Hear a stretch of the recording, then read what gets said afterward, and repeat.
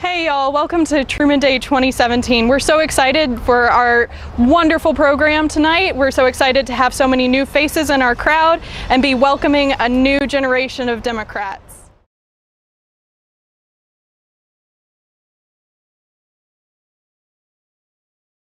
What is the future of the Democratic Party? I think the future's really bright. I think people are really engaged. I think we're having some growing pains, and there's going to be some challenges, but I think with the amount of engagement that we have, we're going to be okay. I got 6 high schoolers here tonight, and 2 8th graders, because I just think bringing more and more young people in is going to help our cause, and we need to unite and get some good messaging out, and I think we're going to be fine. The future of the Democratic Party is really being set by the people of Tennessee. We've got so many folks coming to join us and join our county parties, get involved, get active with the issues that they care about, like health care and good education for everyone. So we see a really dynamic and growing party right now, ready to take back elected offices and help make sure that things are good for everyone here in Tennessee. All right, well, thank you so much for your time, Maria. Have a great time at the party tonight. And so there you have it. Well, I think the future of the Democratic Party is grassroots, collaboration, really focusing on organic community engagement. I think that is really the future of the party. And then the last thing I would say is collaboration, and just being more collaborative, more working through partnerships and making sure that we take advantage of all the talent that exists within a party to leverage the party for the future. All right, thank you so much. I appreciate that. Well, I don't know exactly, but I'll tell you what, it's bright. There are Democrats that are getting active everywhere. I think you've seen it in Knox County. I've been all over East Tennessee, and I can tell you that there's county parties that normally haven't been as active that are having 30, 40, and 50 people come to meetings. We're getting candidates across the state.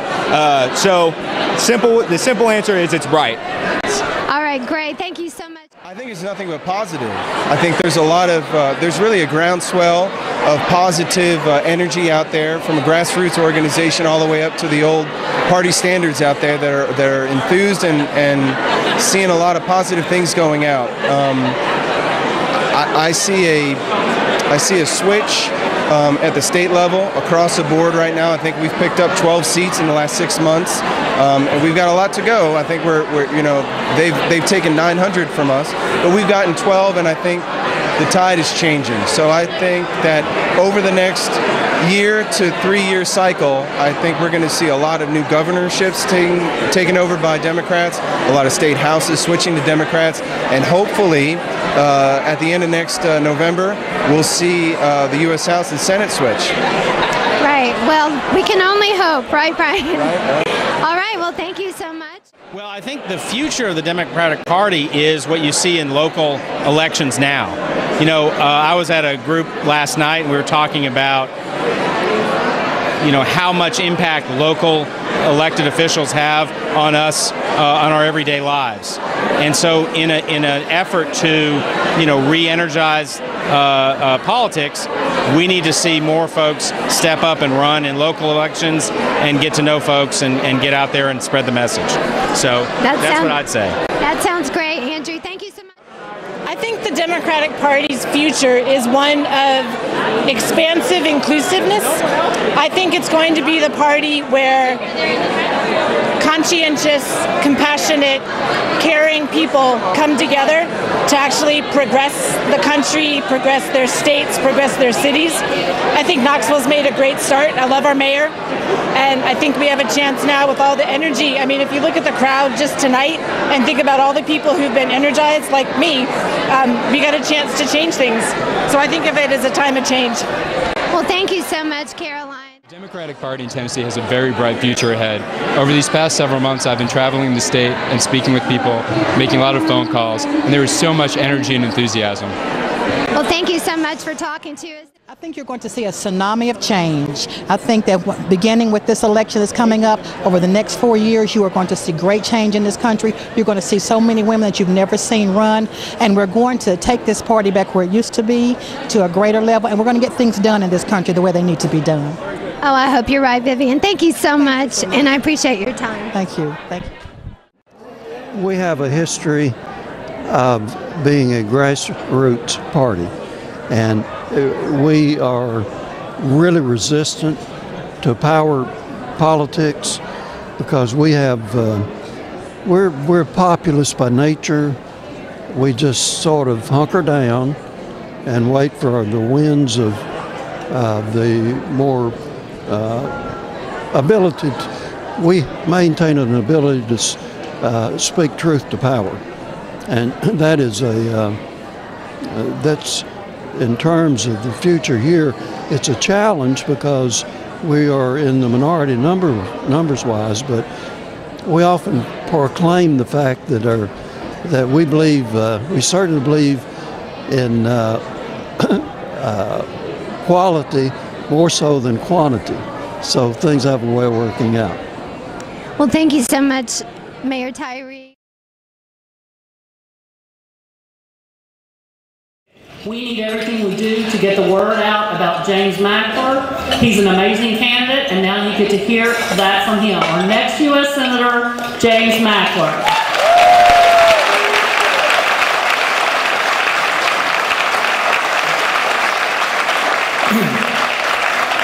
Thank you so much, Gloria. That was more than I deserved. I really appreciate it so very much. And I've been so eager to get up and speak with y'all because I've had a chance to get to most of the tables here. And the amount of energy and excitement in this room is just so meaningful to me. And it's the same kind of energy and excitement that I've experienced all across this state as I've been running this campaign, which has gone on now for 5 months, although it seems like in some ways much, much longer, and in other ways it feels like I just started. But there's nothing I would rather be doing now because of experiences like this, because of y'all.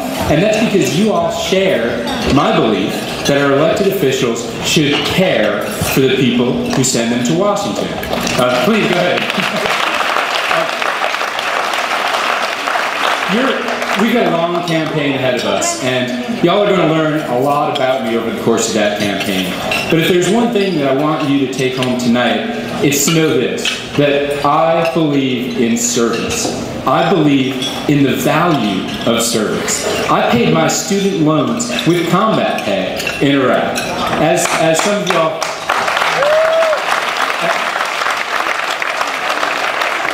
I was practicing law on September 11, 2001, and as a result of the attacks of 9/11, I left my law practice, I walked into an Army recruiting station, and I volunteered. I had to do more.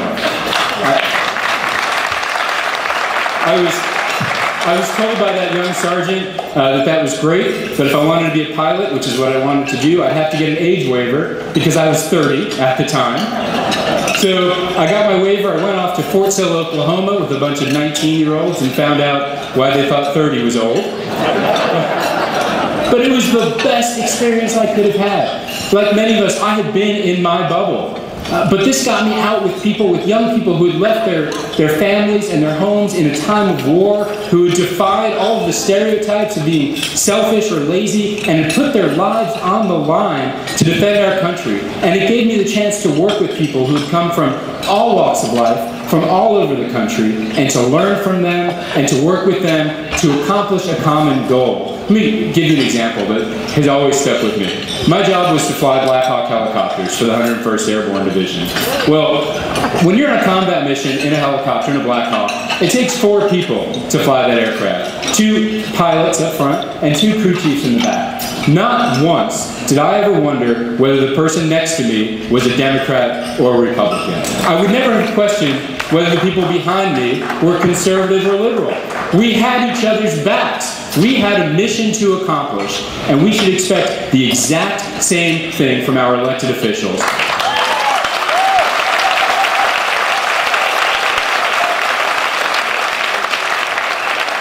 But all too often, they choose to stay in their own bubbles. Those elected officials choose to put party ahead of people. They choose to put partisanship ahead of their country. Now, when we get to the point where elected officials can truly serve the people, then I hope we can start saying to them, as people say to me when I'm in my uniform, thank you for your service. Now I know we have some elected officials here who do meet that goal, and so every opportunity I get, and this is one of them, I want to say to those people, thank you so much for your service. It does mean so very much to all of us here. But without, sadly, y'all are in the minority, and without substantial change, my wife and I worry for our family's future. We worry for your future and the future of your families. We have to change. We have to get to the point where politicians know what soldiers already know, that every mission, every goal is only accomplished when we work together, and the alternative is either gridlock or the tyranny of a gerrymandered majority. Yeah. I want to raise my children in a country governed by courage, not by fear. We want to raise our children in a country that celebrates the strength of unity and not the politics of division. And so every day I get on the phone and I'm calling folks to talk about the campaign. Many of them are Democrats who are just so excited to hear from a strong Democrat who's running for this office, and they're supporting me 100%. But many others have never been involved in politics before, and they too see in me a candidate that they're ready to get involved for, that they're ready to support. And so many others have told me, you know, I always voted Republican, but I believe that you stand for accountability and integrity, and you're someone that I can support as well. Because those folks understand that I'm going to be a senator who represents the needs of all Tennesseans, who knows that who will work for the values that we all hold dear, that the United States should be a global leader on critically important issues, that access to affordable, high-quality, comprehensive health care is a right to each and every American.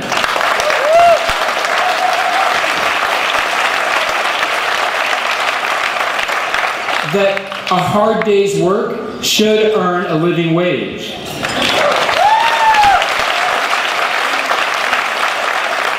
And that each and every one of us should be free to live, love, speak, and pray as we choose.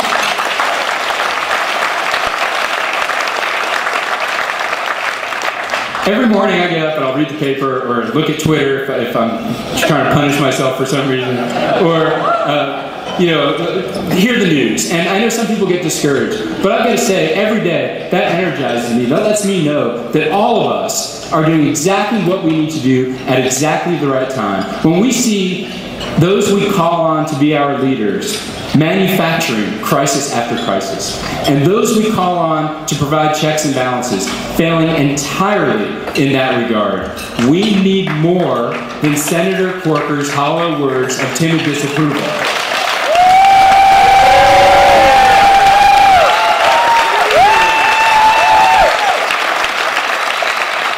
Whether it's Jeff Sessions rolling back the clock on criminal justice reform, or a single party drafting a health care bill in secret behind closed doors with no input from the American people, or existential threats to our country, both from without and from within, we need someone who knows that actions have to follow words. I know that. So, I hope that you all will be out talking about my campaign at every chance you get. And I hope that people are going to be saying to you, who is James Mackler? And so there's some things I want you to remember when people ask you, who is James Mackler? These are the things how I define myself. First and foremost, I'm the father of two beautiful young children for whom I will do anything, and that's one of the main reasons I'm out here, is to make a better future for them. That I'm the husband of a woman who is a member of the clergy and therefore inspires me every single day as to what it truly means to serve a community. That I'm a patriot who knows that patriotism is more than blind obedience to authority. And that I am a man who knows that actions have to follow words. I left the practice of law after 9/11 because I had to do more, and I left my law firm 16 years later because, again, I had to do more. We are going to win this Senate campaign. We're going to win.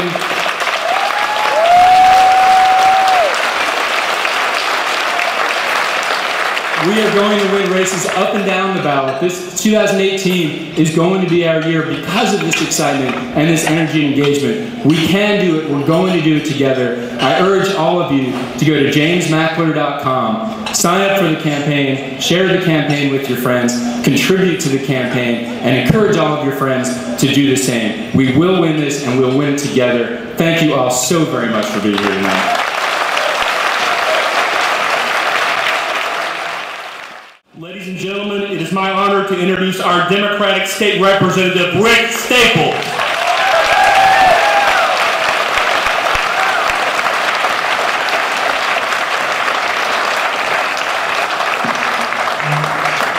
First of all, I didn't realize I had done all that. The camera said it.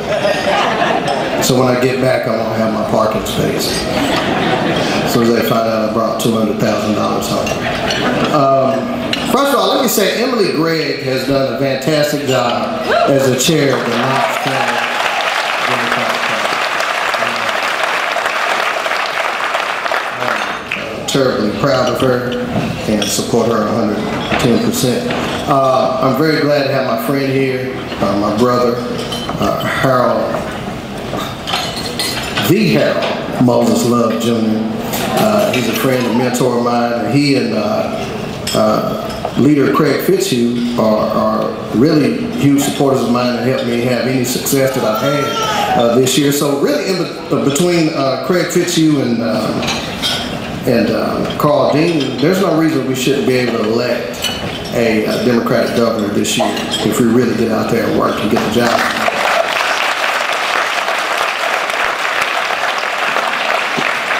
So let me do something preachers and politicians normally won't do. Let me be brief. And looking at today's climate, especially politically, we're reminded a lot of how people can come together during tragedies. And currently we've dealt with Hurricane Irma and Hurricane Harvey, and the devastation that Texas and Florida and parts of Georgia have received has saddened us all. But a huge amount of support has come out to those that are suffering through that devastation and suffered the loss. And it's good to see people kind of pouring in and doing support and showing up. But it's not so much during the hurricane that counts. It's really after the devastation when they needed the help the most. It's usually after the loss is when they really need support from people. And we've been dealing in America with Hurricane Donald since January. And the devastation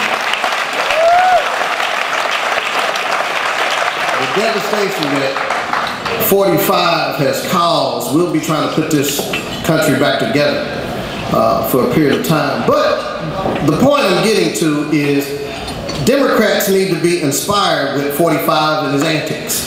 Why would I say something ridiculous like that? Well, if you think about it, it's not ridiculous. It's actually the truth, because Democrats historically have always showed up when people in this country needed them the most.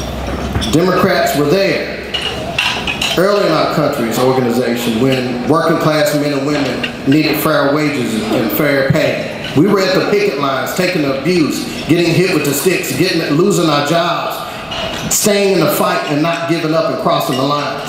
Are we the ones that are still there fighting for a minimum wage to be raised so we can have a fair wage and fair living? It's the Democrats that are standing in that line.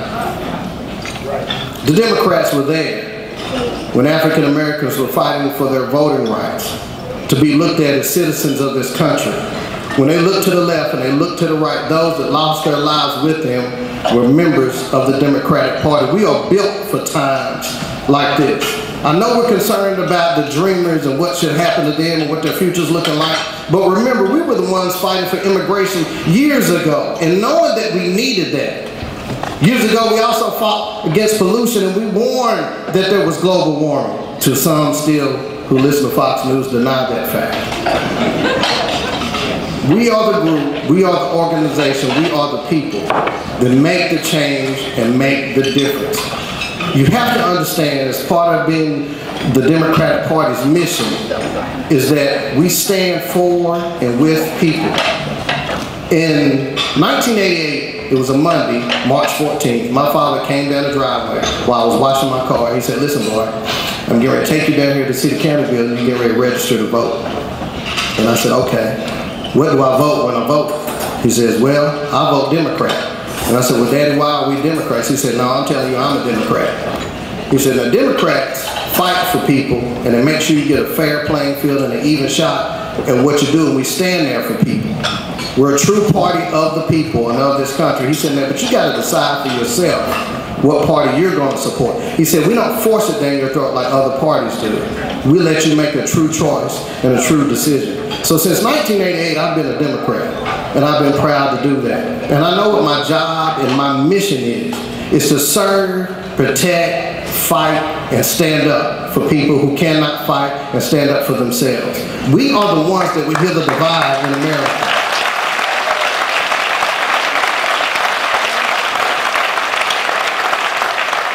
We are the ones that get things done when no other party can. You want to raise the debt ceiling? Democrats don't want to hate Democrats. Will you help me raise the debt ceiling?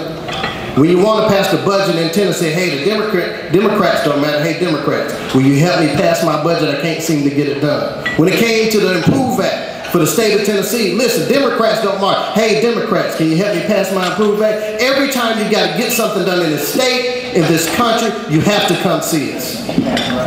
So understand your power, understand your depth. We can take over the Senate. We can win this seat with Mackey. We can win this seat with Hoyers or Williams. We can go against the Duncan tradition. We can flip the House back to Democrat in the state of Tennessee. We can get this done. This is not a pipe dream. It's not just rhetoric. We can get this done, but we have to stand together with no division. We have to understand the big picture. If we really want to get health care in Tennessee and across this country, if we really want to help the dreamers, let's start working together. Let's drive, let's fight, let's support these great candidates that we have going, and let's stand up and let everybody know, especially here in East Tennessee, I'm a Democrat, I stand proud, I'm a fighter, and you need us, and we'll get the job done. God bless you all. Thank you so much.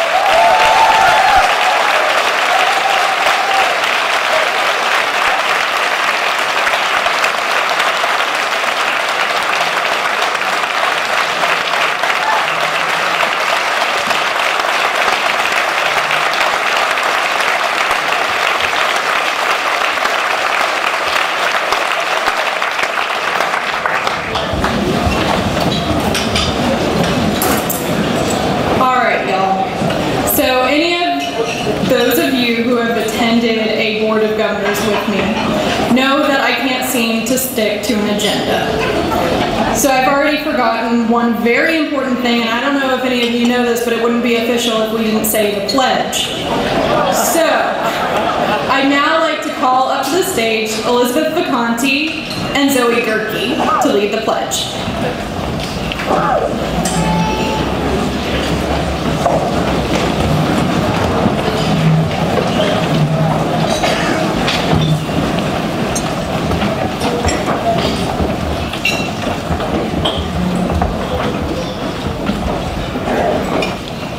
Pledge allegiance to the flag of the United States of America and to the republic for which it stands, one nation, under God, indivisible, with liberty and justice for all. Now I love Harold Moses Love Jr., but right now, because I'm introducing him, he's very nervous. Because he don't know what I'm about to say. Fix that tie, Harold, fix that tie. Harold Moses Love Jr. was born December 14th, 1972 in Nashville, Tennessee. He is the son to the late Representative Harold Moses Love Sr. and Mary Y. Love. He is the last of 5 children and the only male. He was educated in the public schools of Metro Nashville, Davidson County, and graduated with honors from Whites Creek High School in 1990. Entered Tennessee State University in 1990 and graduated in 1994. You graduated in 4 years, Harold? Okay, all right. With a degree in economics and finance with a minor in political science, graduated from Vanderbilt University School of Divinity in 1998 with a master's degree in theological studies, currently pursuing a PhD in public administration at Tennessee State University. While he was at Tennessee State University, he was in the marched in the band, the Aristocrats of Band. He was initiated into the Omega Psi Phi fraternity.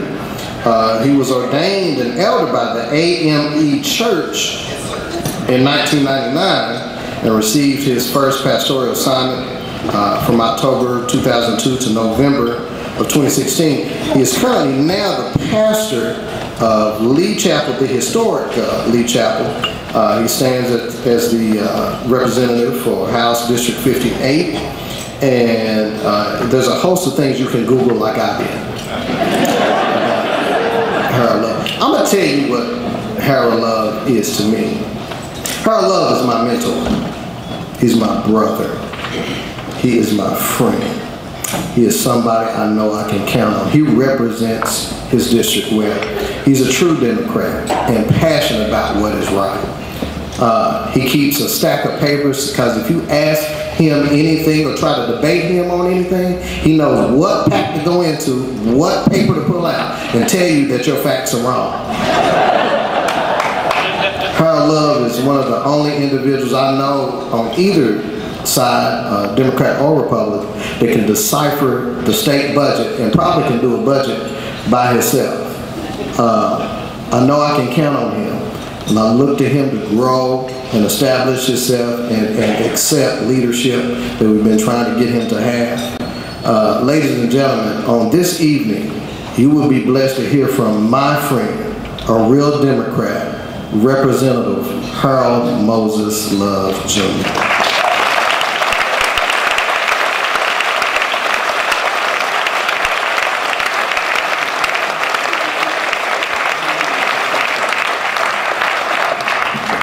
Good evening. I'm certainly glad to be here. I was laughing at Representative Staples because he actually came to office one day talking about something in the budget, and there was some discussion between someone from the other party about when we actually passed it. I said, no, hold on, man. So let me get this stack back here. And I pulled out the paper. I'm able to show him that the Democrats were right about it, and the other side was not correct. And so I'm glad to be here. Let me thank the committee for the invitation. Let me thank all of you for being here tonight. I won't belabor you with much because we have had wonderful speakers to already set the tone for where we are right now. I did get a bit concerned because I was putting some finishing touches on my speech, and Representative Staples came over there, the table, and then I noticed that he gave such a wonderful speech. I wondered if he would borrow some stuff from what I was saying.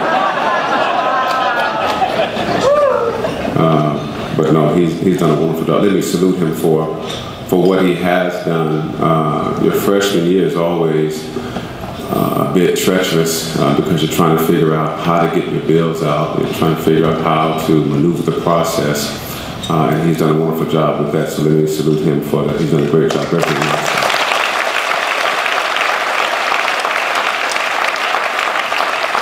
And my former colleague, my classmate, Representative Johnson, did a wonderful job, and she was in the legislature with me, so thank her for her service here. To your party leadership, you've done a great job getting everyone here. You've done a great job sustaining yourselves thus far, and so for that I am eternally grateful for what the Knoxville Democrats and the surrounding counties are doing. It's Truman Day in Knox County. As we look across our state and our country and our nation, one thing should be very clear to us. It does matter who leads. It does matter who leads.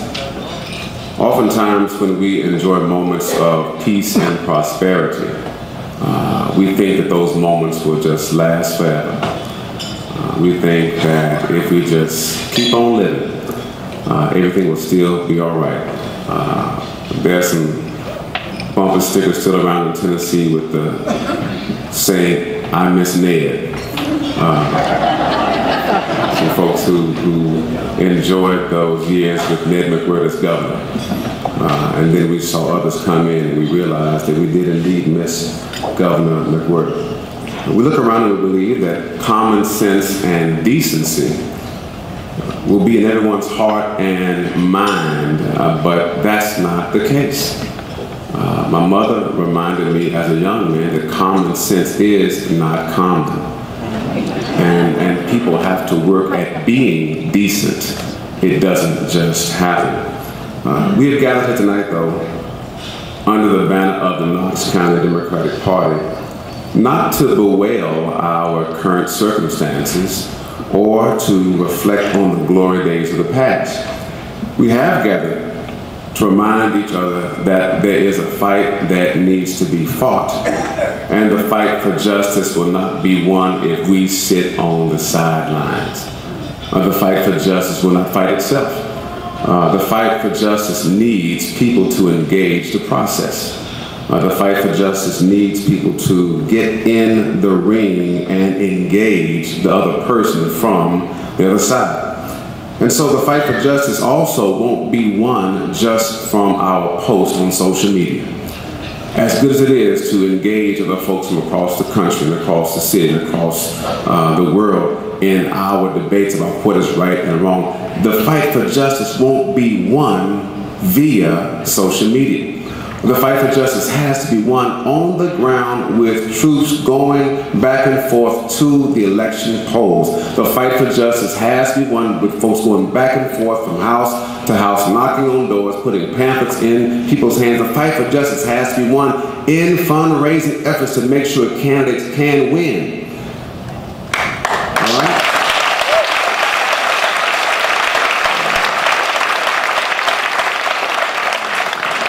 But I will pause for a moment because our current circumstance does need some commentary and our past does need some applause. President Truman was a good leader, wasn't he? You got a day named after him. He was a good leader, right?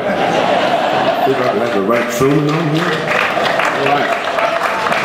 So we're going to back up because Staples did let you know that I pastor Lee Chapel AME Church. There's a thing we have in some traditions called the call and response. All right? And that's when I say something and you respond back, all right? All right, so we're going to go back to this line right here. President Truman was a good leader. All right. He was a good leader because of what he believed in. Because of what he believed in. Because of what he believed in. He didn't seek policies to alienate one group from another. He believed in global leadership and relationship, not isolationism. He believed in domestic diversity. Which is why he fought for civil rights. That's why he fought for including all nations in making our country safe. He was a good leader because of what he believed in. He understood that our best way to ensure our safety in this country was not to isolate ourselves from other nations, but rather to gather ourselves together so that we as a common bond could stamp out evil when it raised its ugly head anywhere in the world. He understood that we could not fight these battles by ourselves, and that's what makes a good leader.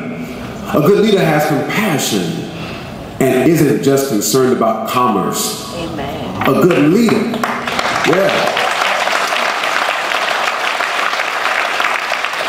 And a good leader does not talk out of both sides of their mouth.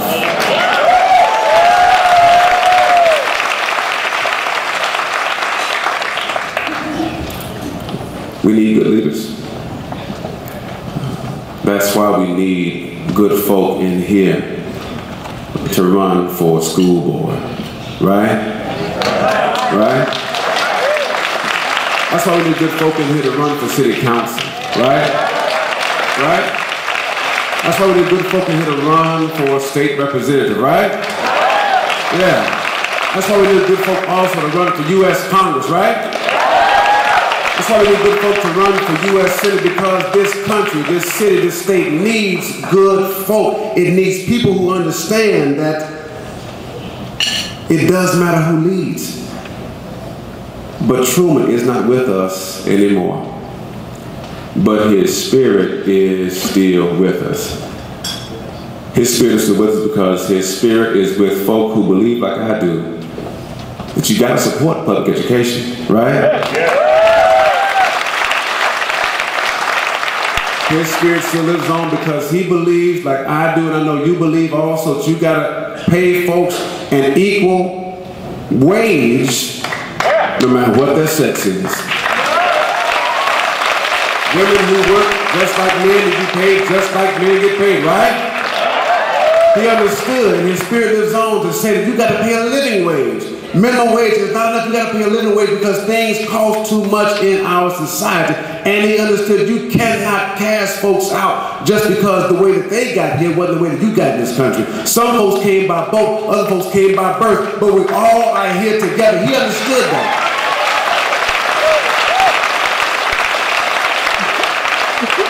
And his spirit lives on. And so I say to you, we're going to stand up. We're going to stand up for public education and let his spirit live on. We're going to stand up for equal pay for women who work just as hard as men because his spirit lives on. We're going to stand up for the rights of those who can't fight for themselves because they're afraid when that knock comes on the door that maybe someone to deport them. We're going to fight for them because his spirit lives on. We're going to fight for everybody who is scared right now because his spirit lives on in places like Knox County. Amen.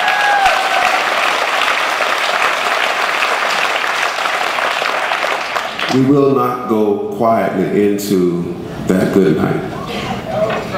But instead, we're going to fight because we understand America is great.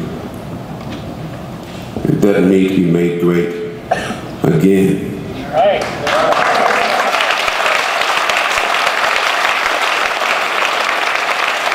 Not at the expense of people, not at the expense of children, not at the expense of our seniors.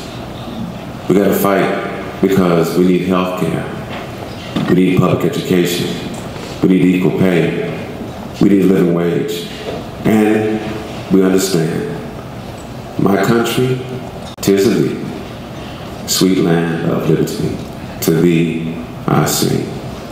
We stand under that banner and know that we will fight until there's no more fight left in us, but we're going to win this fight because we're on the side of right, we're on the side of justice, we're on the side of peace, we're on the side of love, and we will not go away. We're going to keep arresting folks to vote. We're going to keep taking folks to the polls. We're going to keep contributing because we need good people in good places to make the right decision. And so I bid you good night, but I also bid you not good luck, but blessings and peace. I know you're going to win this fight. God bless you is my prayer.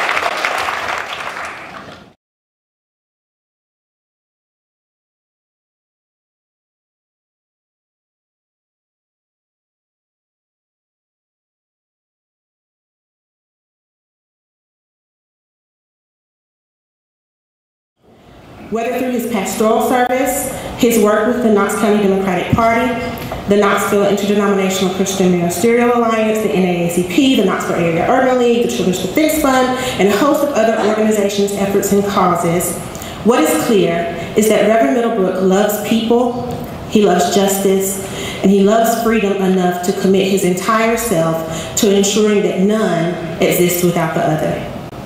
He is a noble warrior. He is a freedom fighter. He is an organizer. He is a foot soldier. He is a man. He has committed a lifetime to working for us, and for that we are better and we are grateful.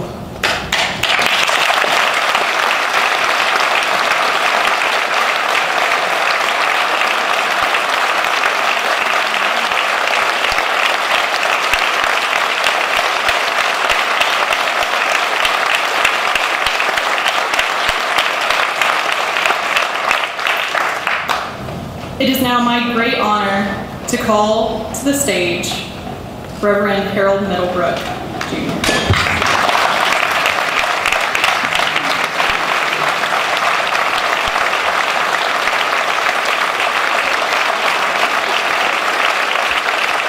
I am convinced anew we shall overcome. We shall overcome. Deep in my heart, I do believe, I'm convinced we shall overcome. Amen.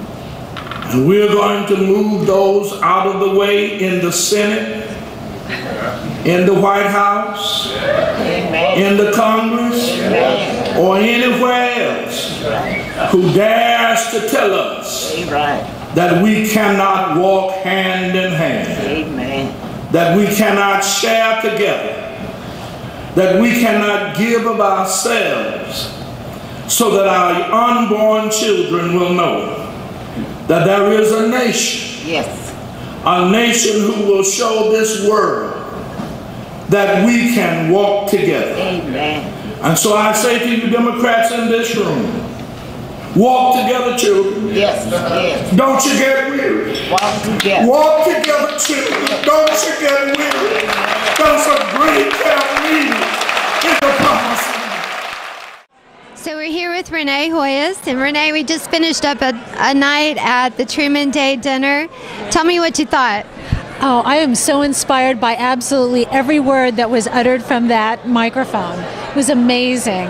Which speaker really stood out to you? Well, they all stood out to me in so many different ways. Certainly, Reverend Middlebrook's getting the Lifetime Achievement Award. That was amazing. I mean, there are so few of our old heroes left, you know, so it's great to see them and honor them while they're still with us.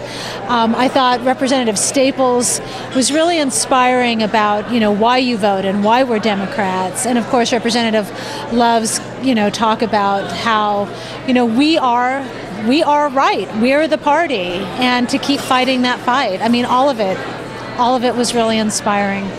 Well, so you're running. And so why don't you tell us a little bit about your campaign and some of the issues that are important to you? Well, right now I'm running for Congress, the 2nd Congressional District, as a Democrat. Woo! And I am interested in, of course, the environment. Everyone expects me to be interested in the environment, and that's kind of an easy sell. But I also have a lot of interest in healthcare. I was the founding board member of the Community Health Alliance. It was our nonprofit cooperative insurance company, and I watched it rise with the ACA and fall with the lack of funding. Thank you, Republican Party. I'm also really interested in education, and I'm very concerned about the state of public education in this country. Education and our public education system is a pillar of democracy, and we really need to fight hard to maintain it public and not quasi-private, which is what charter schools and the voucher program is going to do. I mean, these are just really money-making ventures, and it's very disturbing to me to see that we could lose our public education. You know, as well, the economy, we've got a lot of issues coming up with taxes, and how are we going to redo the tax code? The tax code needs to be reformed, but corporate tax cuts are not going to provide jobs for workers. They're just not going to do it. There's no time in history where that's ever happened, and I'm pretty sure it's not going to happen coming up. So there's a lot of things on my plate. I'm learning a lot of really new things, and I'm really excited to be running. So what stuck out to you the most about this evening? Well, one, let me just say, I think it was the best Truman Day dinner I've ever attended, and I have been to dozens of them.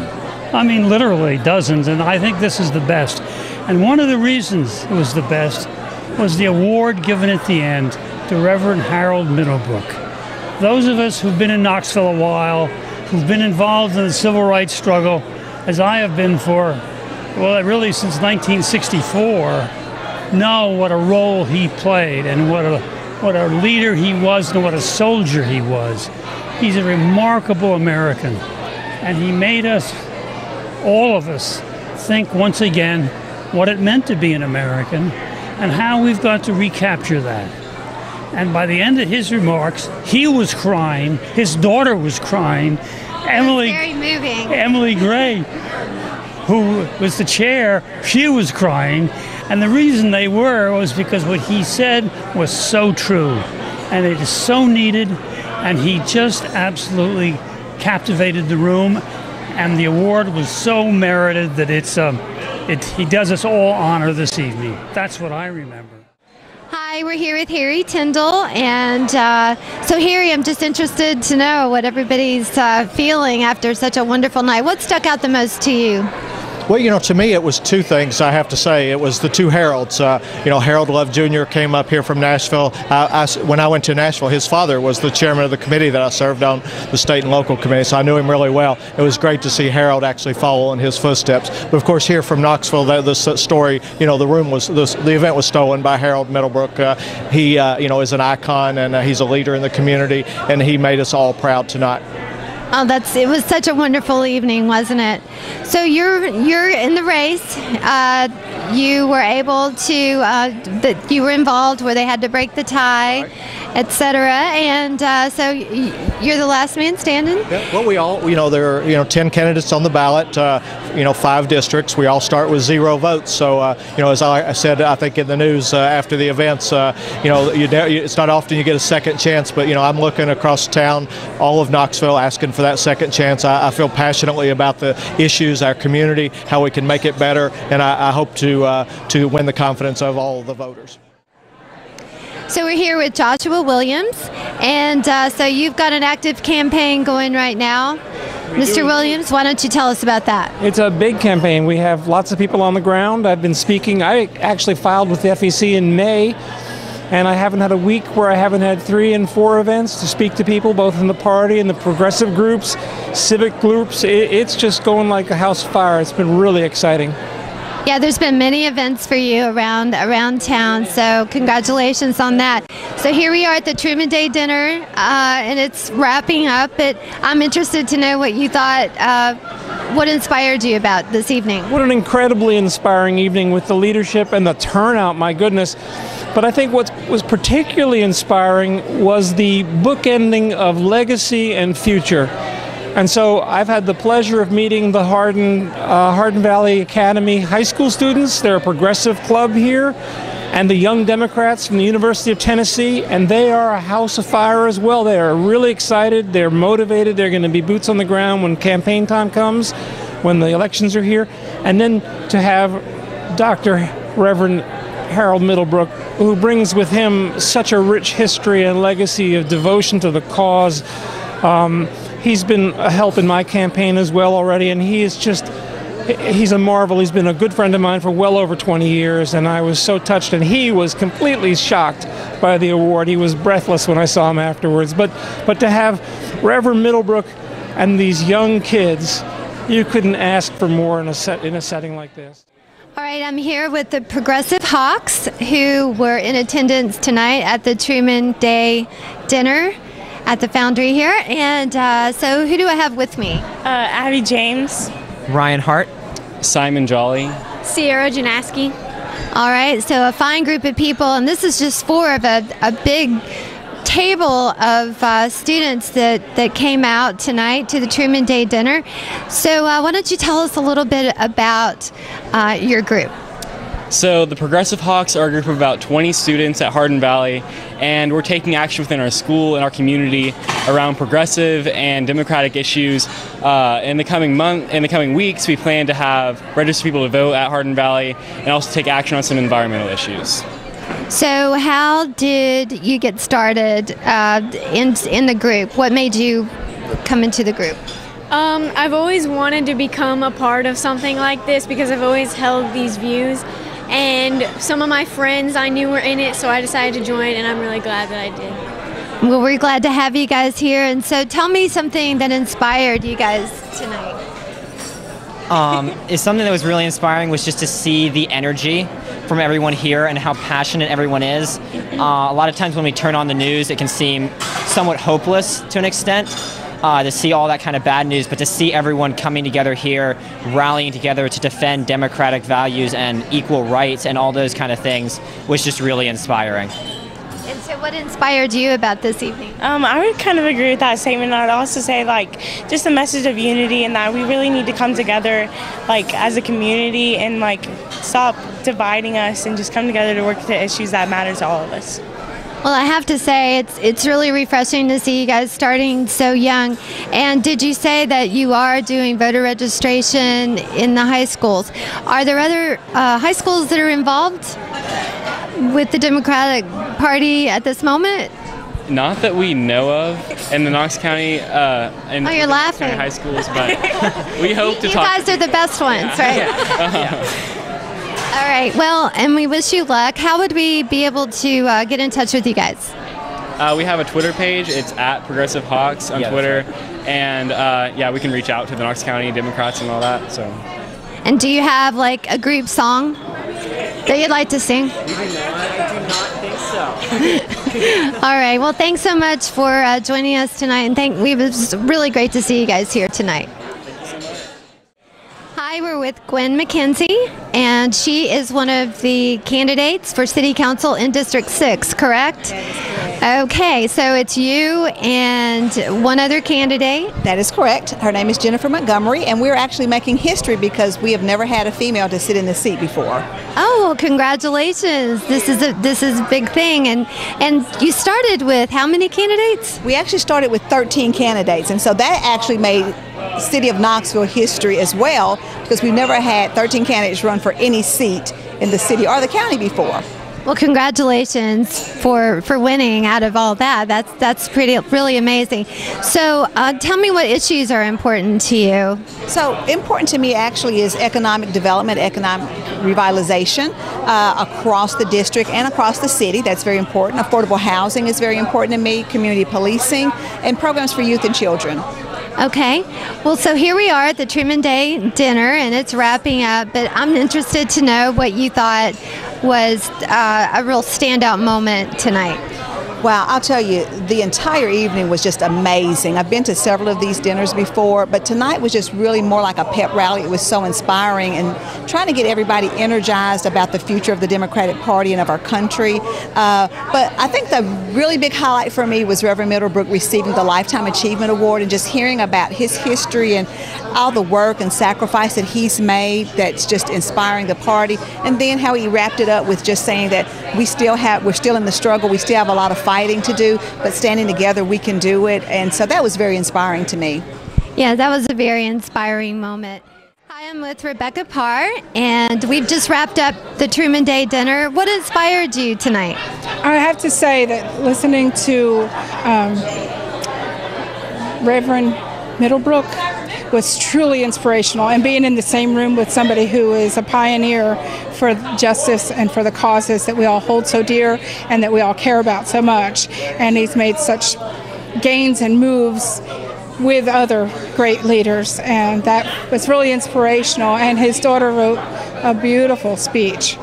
So yeah, it was very moving. That was very moving for sure. So that was probably the most inspirational thing that happened tonight. It actually brought me a little bit to tears to be hearing such greatness and knowing that we were in the space with somebody who cares so much and has been part of the movement for so long. I have a lot of friends who are very involved in the movement for many years, the old progressives, and that work at Highlander Education and Research, and I feel very strongly that the movement has to keep happening, and we have to keep going with these efforts.